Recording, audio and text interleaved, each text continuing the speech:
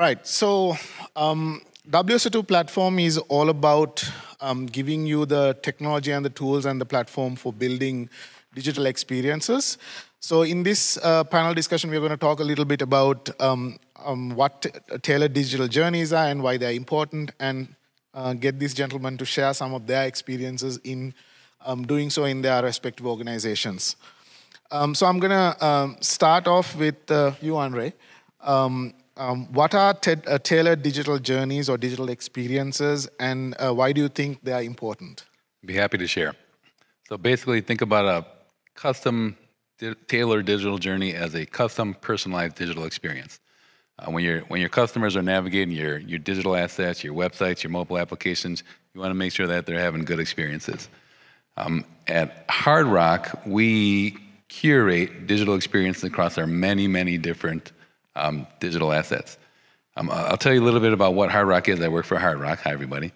So that you can understand why digital experiences are so important. So Hard Rock, many of you know, you guys are at this hotel, so you know that Hard Rock has hotels, right? This is a Hard Rock hotel and casino. We have a Hard Rock hotel line of business. We also have a Hard Rock Cafe. You're probably familiar that Hard Rock has cafe, Hard Rock Cafes. We started with our first one in 1971 in London, England. We also have a casino business. So you've seen a casino here. We have 13 casinos, including the Mirage in Las Vegas that we bought a couple of years ago, where we're going to put one of these amazing guitar hotels soon on the fabulous Las Vegas Strip. We have retail business. We have a couple hundred retail stores across the globe where you can buy these Hard Rock shirts, guitar hotel shirts like this. We have online businesses. We have online retail. We have online games. We have hundreds of online games. We have online casinos. We have sports betting online. We're live with sports betting in 13 states, including Florida. While you're here on this trip, if you want to make a bet on your favorite team, you can walk over to the sports book, or you can download the Hard Rock Bet app. It's the only legal sports betting in Florida. We have museums where you can see all of your favorite artists' memorabilia from all over the world. And the last one I'm going to share, we have many other lines of business, but Hard Rock has a vast ecosystem of businesses. The last one I'm going to share that I bet none of you knew that's really interesting is we have gas stations. Did anybody know that? We have Hard Rock has gas. Oh, what? That doesn't count. These guys work for Hard Rock. Wait a minute, infiltrators. So Hard Rock has gas stations. You can go to the pump. There's one right over here where you can use your Hard Rock Unity points to buy gas, and you can earn points while you're buying gas. It's really interesting. Coming back to these digital journeys, and I'm going to share two of them from Hard Rock. But Hard Rock is about physical, fun experiences. People come to all these entities I shared to have fun, right? That's what they come to Hard Rock for. Digital, it's important that when they're using our digital assets, and we have lots of websites, lots of mobile applications to support all these physical entities, but these digital journeys overlap the physical experiences. And so our journeys that we curate are digital along with physical experiences, because at the end of the day, people are coming to Hard Rocks to have fun. So two tailored digital journeys that I'll share with you guys that we use, and we have thousands of them. One is VIP for virtual host. So I'm going to use a persona, Mary VIP, who is an avid customer of Hard Rock. She's a VIP, and she's being assigned a digital virtual host. So this is a digital experience that we're providing for our customers. We're developing this right now, where we're going to provide a digital VIP virtual host. You guys might have seen Rody over here. Rody's a virtual assistant that'll help you while you're on property here, help you book reservations for dining, help send room service to your room. Think of our VIP virtual host as Rody on steroids. So Mary VIP is an avid customer. She's interested in coming to Hard Rock, but she doesn't want to do a lot of work. So we want to make it easy for Mary VIP. So we have a virtual host that is going to send Mary a text message. Mary might be sitting at home listening to Carol G. She loves Carol G. Sitting at home, our VIP virtual host will send Mary a text message and says, "Hey Mary, we know you love Carol G. Carol G's playing at the Hard Rock Stadium over here in Miami. You got 2 tickets up front waiting for you. We know you love the Guitar Hotel. You got a night for 2 waiting for you for free. We know you love Kuro. You love Japanese food. We know you love Kuro. You've got a dinner for 2 at Kuro. And for any of you that are here, if you haven't tried Kuro, it's one of my favorite restaurants in the world. Try the sea bass, super delicious. So we got dinner for two at Curl, and you live in Naples, Mary VIP. It's difficult for you to get from Naples over here. We're going to send a helicopter to pick you up, one of the Hard Rock helicopters, to pick you up in Naples, fly you over to the Guitar Hotel. We've got several helicopters that we do exactly that. So Mary got all these offers sitting on her couch at home. She had to do nothing. She didn't have to go to the website. She didn't have to go to the mobile application. She didn't have to come to Hard Rock. She did nothing. She sat on her couch. Mary replies, yep, I'll take this, this, and this. She's going to say, although I love Curl, can you switch it to Council Oak? I love a good steak. At the end of the day, the bottom line is this VIP virtual assistant is a digital experience. It's going to book all those offers for her in our reservation system for dine-in, for hotel. It's going to arrange with the player's development for the helicopter. And so this is something that is extremely low effort for Mary VIP. And this is one example of a digital experience that we curate for our customers. One more I'll share briefly because it's going to be pertinent later on is Unity. So Unity is our global loyalty program. It's been a massive, massive implementation that connects the entire world, all those lines of businesses that I described, into one loyalty program. In order to ensure that our customers can benefit from all of our different experiences, we had to deliver digital experiences in the website and the mobile application so that our customers could understand everything that we have to offer. And so we curate lots of tailored digital journeys across our digital assets, as well as enabling our customers to view what they've done at our properties, to view their points, to use their points, and so on. And so Unity is a really important program for Hard Rock that connects the entire world. But also we need to provide amazing digital experiences for our customers. So that's another curated digital experience that we had to produce. Thanks, Andre. That was very interesting. Next, I'm going to turn over to Steve. So Steve, what are some of the key aspects that should be considered when designing tailored digital journeys? Thank you. So I'm going to piggyback on what Andre just mentioned here. Notice he started with the persona. So who is the customer, right? Who are you focused on? What is the friction that they may have, or I would say, what problem are you trying to solve for them, right? Those are kind of the two key elements for us when we start out. Again, who are we focusing this effort on in the journey, and what problem are we going to solve for them? And again, that problem may be something that they didn't know they had a problem with yet. I was going to say it might be a new capability or offer there, or it may be a real actual issue inside of the flow. So that's really where we start, is again, clear identification of who that customer is, and then looking at, again, how do they interact with our environment today? How should they be interacting with it, or how do we think they should be interacting with it in order to have the most optimal experience? And again, that's part of that journey mapping exercise that we go through. For us in particular, because we are predominantly e-commerce, B2B marketplace focused, we're looking at those points of friction. How quickly and easily can they register and come in, right? How quickly and easily can we get information about them in order to tailor the experience that they have, and then ultimately, getting them to bid, buy, and ultimately convert the transaction. So again, that traditional kind of e-commerce flow, we look at that and then we start unpeeling for the types of personas, because again, we operate in multiple different countries, industries, et cetera. And so while it sounds like a very generic flow, unpacking that down into the different types of customers that will come through is where you start to get that uniqueness and that personalization that comes from the tailored journey. Thank you, Steve. So my next question also, I think it connects to what you just said. So how do you decide on what to build, and how do you sort of approach this process? So for us, we start, again, predominantly with friction. Here at the beginning, because again, we're established businesses. We have a very well established buyer base, and while we want to grow that, certainly it's about removing friction throughout the process.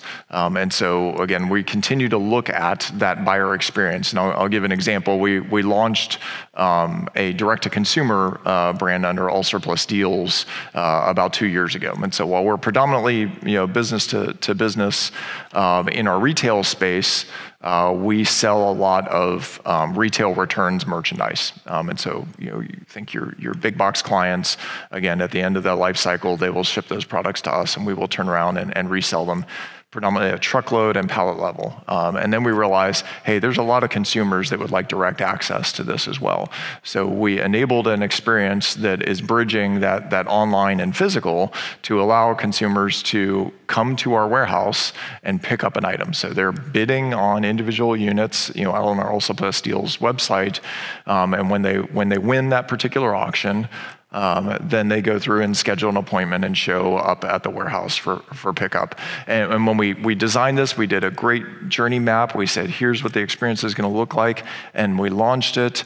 And then we immediately discovered about 10 places where we had, I would say unforeseen friction, in the process that we just didn't anticipate. And some of it came from, we had identified our persona as this individual consumer who was going to come by. What we found at the start was a whole lot of folks that, I would say a number of them were like tabletop flippers, right? They're going to sell on a Facebook marketplace or others, which is great. We love them. But instead of coming and buying 2 or 3 items, they were buying 100, 150 items. We hadn't really set up for that at the start. And so that required us to relook at our personas and go, we need to optimize for both now. And again, remove that friction out of the process. Great, thanks, Steve. So obviously, when you build such digital journeys, technology plays a huge part in it. Andre, how can technologies like API-led integration help building such digital journeys, and what's your experience doing so for Hard Rock? So I mentioned this Unity program that we have, where we had to literally connect all those lines of businesses, and I'll talk about that a little bit. So we are an API-first company. Mohsen Naim, my chief architect who's back here, Mohsen, raise your hand. My chief architect, director of architecture, he really helped develop this API-first architecture approach at our company. When we had to connect all these different systems all over the world, we literally connected tens of thousands of systems to produce a single seamless experience for our customer. The customer doesn't need to know, when they sit down at the slot machine here and you put your Unity card in and it says, welcome, Andre Gowans. Here's your points. Would you like to use your points to to make a spin after you enter your PIN? Would you like to use your points to buy a drink? Although we give free drinks to most of our customers. But the customer doesn't care that when they did that, it navigated across 20 different systems to figure out that you're Andre Gowans, to figure out that you're at that slot machine, to figure out that you have this many points, to figure out your loyalty level. But we had to connect tens of thousands of systems. At this casino alone, we have thousands of slot machines and table games, craps, roulette, blackjack. Every single one of them is connected to Unity. In order to do that, to connect all these systems here and at all of our casinos, hotels, cafes, online, everything all over the world, we need to have a solid API platform beneath all that. So we chose WSO2 to be our API and integration platform for 2 reasons. One, because it has an advanced, robust API and integration platform, but also because it has an identity and access management, or in this case, customer identity and access management, CIAM. The connecting of all the systems, critical, incredibly complex, but authenticating across all those systems, and so that you can produce a single sign-on when your customer logs in one time, and then you authenticate across all these different systems is critical. So CIAM, along with API integration, was critical. That's why we chose WSO2 for this capability. This integrating the world here for Hard Rock with Unity, incredibly complex. And I'm going to compare it to something I did before this. I was at Wynn Las Vegas, but before that I was at Marriott. And at Marriott, I was part of the team that deployed Bonvoy. Marriott, amazing company, Bonvoy, amazing loyalty program. We were developing Bonvoy. At the same time, we were integrating Starwood, which had thousands of hotels. And so we're connected, we're replacing and integrating all this technology while we're also delivering Bonvoy for 7,500 hotels. Massive, massive implementation. But the complexity of Unity that we've been doing for the last 3 years, and now we're pretty good, but let me tell you, it's been rocky for the last 3 years. The complexity is vast, and without a solid API-led platform beneath all that to help facilitate the connection of all these systems, it just wouldn't even be possible. I can't even tell you the level of effort we've had to exert to do this.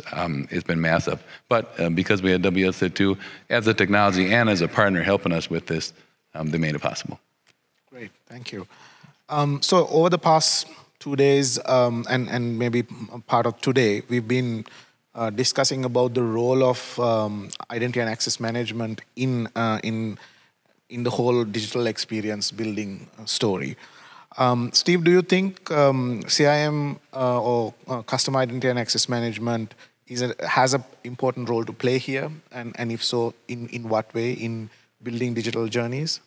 Absolutely do. I was going to say for us, it's an element of trust for the customer. At this point, customers have become more and more, I would say, educated about protecting their own identity. It's very ironic. I was going to say I had yet another email today of yet another company that lost my information, right? I was going to say, I don't know how many of you have got those emails. I was going to say it's turning into seemingly one every few weeks at this point. And there's lots of reasons for that, but one of the elements is helping customers protect themselves and protecting their identity. And so going back to my earlier talk of don't solve problems, this is an area where partnering with somebody that really specializes in it can help you speed that transformation up. And again, for us, in terms of the digital journey, it's about ensuring we have the right technology to secure and protect that identity. And that, again, it's helping establish trust with the customer when they come in and say, gosh, yeah, if I'm familiar with authenticator apps, I can use my authenticator app, or I want to use my one-time password, or I want to use whatever. Giving the customers choices, in terms of how they protect their own digital identity inside of your ecosystem. Thank you, Steve. So we spoke about API management, integration, IAM within this process. Andre, did you have to think about any other technologies, especially when it comes to, let's say, working with the amount of data that you may be collecting in all these sites and things like that? What are some of the other technologies and systems you had to think about in building these digital journeys?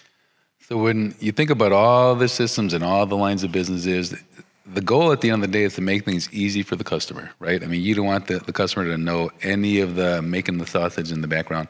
And so in order to do that, there's other technologies in addition to the API, in addition to the CIAM technology.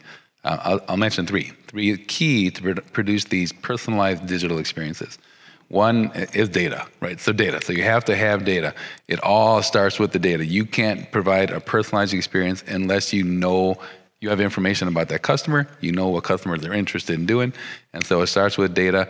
We have hundreds of databases all over the world. We have SQL Server, we have Oracle, we have Snowflake, and we bring in data from every slot machine, every point of sale, every property management system, every casino management system, CRM platforms, but it all is about the data, and so that's critical to providing a good personalized customer experience. You have to know what they're interested in. You have to know what to do with that data too. So you can pull all this data together. You use WSO2 to help bring this data together, but now you have to figure out what you can do with that data. So the second technology is a customer data platform, CDP.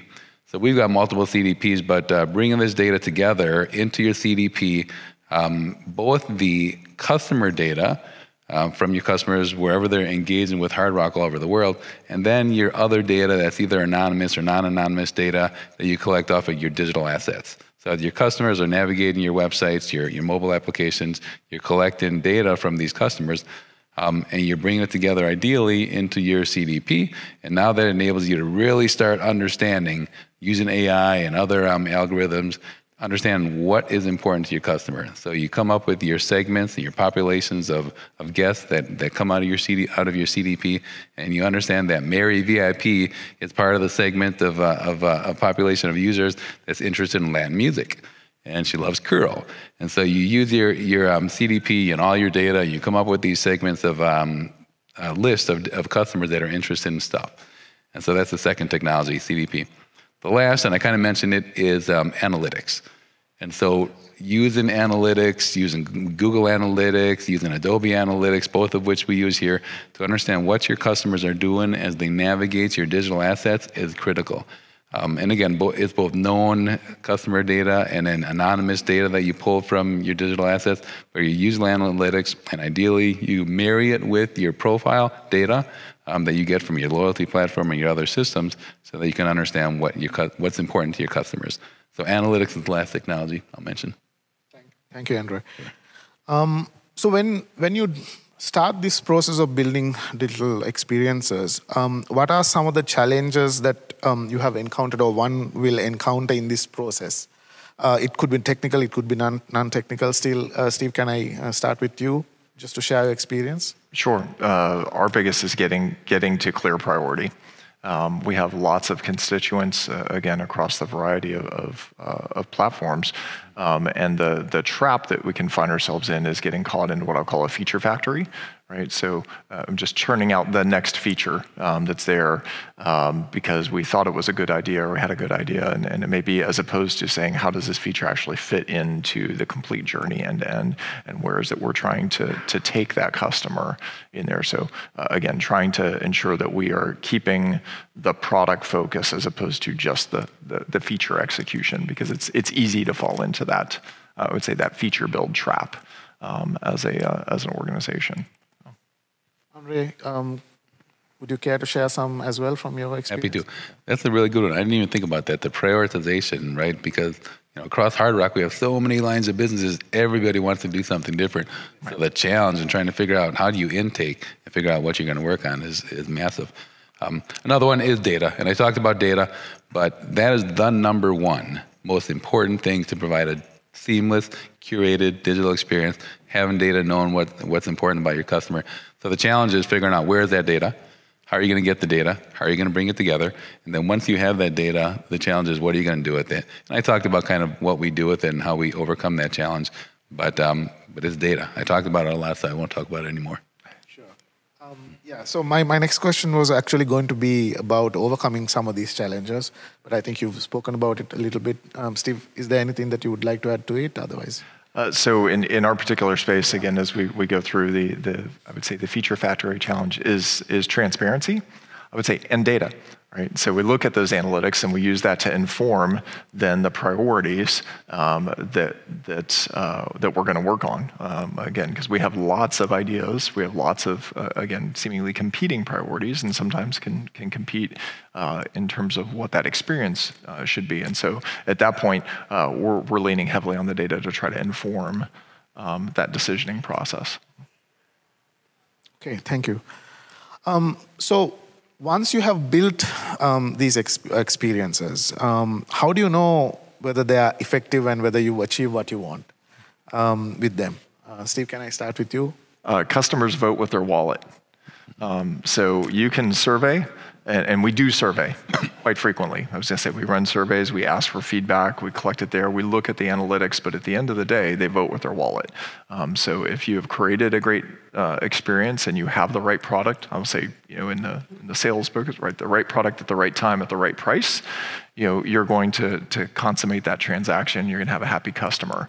If you don't, and we introduce that friction, in the path, you're going to know that as well, because at the end of the day, they're going to vote with their wallet.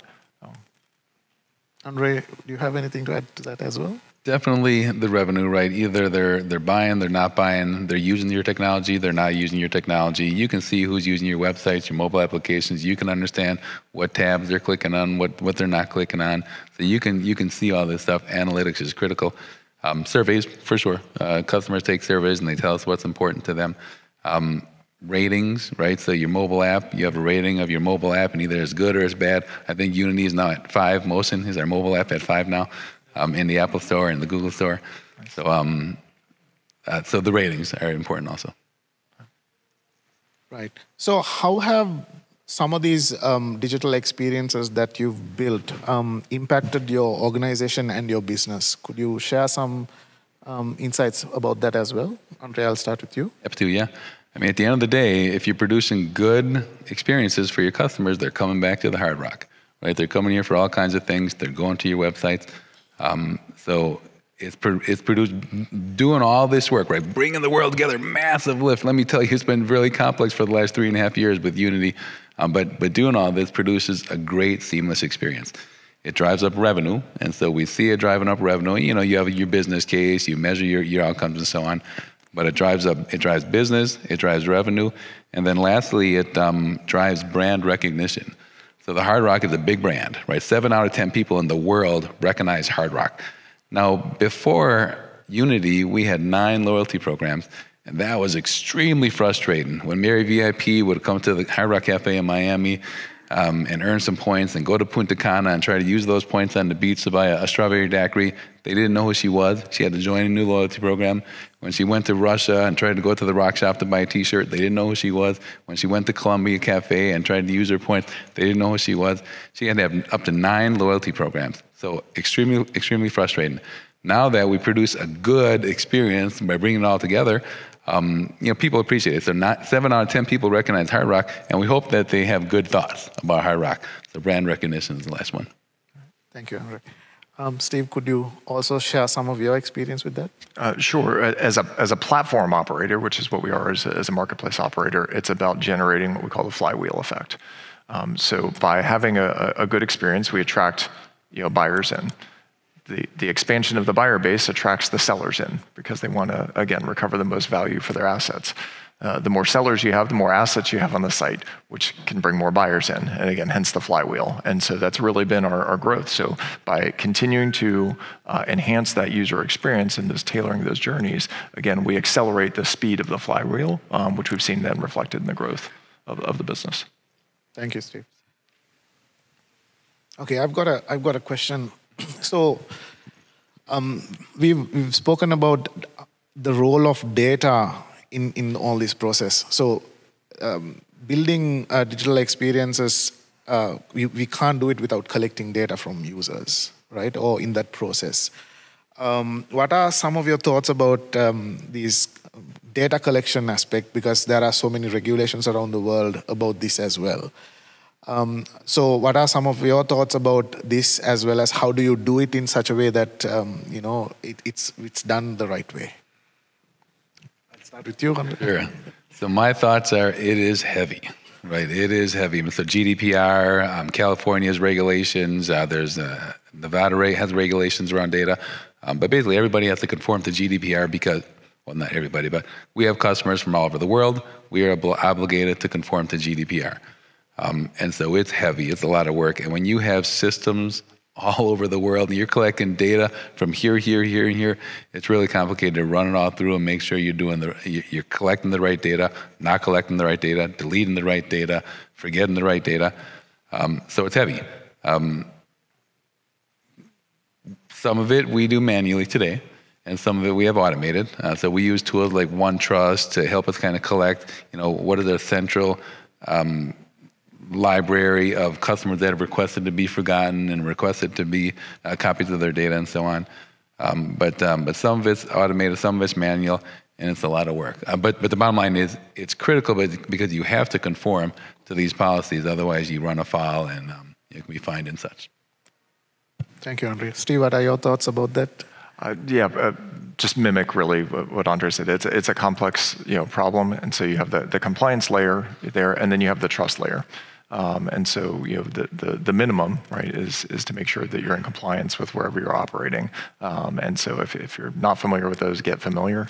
So you need to be there, and then using that as an element to reinforce the trust with the customer, right? That I'm going to collect information because ideally it's in their best interest, right? We're going to tailor an experience to them, but again, recognizing the boundaries that come from their choice within a GDPR or others.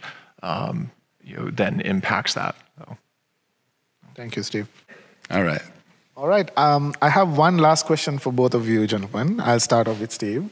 So in this process of building tailored digital experiences, what are some of the lessons learned from your perspective? Mm-hmm. Again, clear identification. I hate to repeat myself. I would say clear identification of the customer persona, and then where and how you're going to measure success in that journey. A lot of times, again, we'll have an idea, or we'll have a hypothesis, but not a good way to measure it. And that for us is oftentimes just as important as building the experience itself, is figuring out how we're going to be able to prove it out. Andre, how about you? Yeah, I'll just reemphasize the importance and challenges of collecting the right data and doing the right stuff with the data and figuring out how you're going to use it to bring value to the company. I mean, that is one of the most significant things to deliver personalized digital experiences.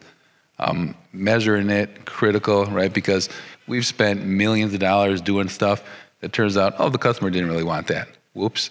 That's not a good thing. But you need to measure it and come up with your measurements in advance before you do it. Figure out how you're going to measure this thing. Determine whether or not you can survey and get customer feedback either based on data or direct feedback before you do it, so you can figure out whether it's worth spending the millions of dollars on, so you don't after the fact figure out that you spent millions of dollars for no reason. But measurements are critical.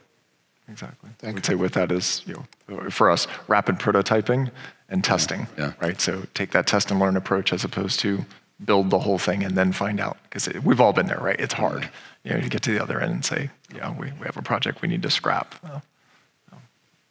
All right. Gentlemen, thank you very much for your time and sharing the insights. Sure. Thank you very much. You're welcome. Thank you.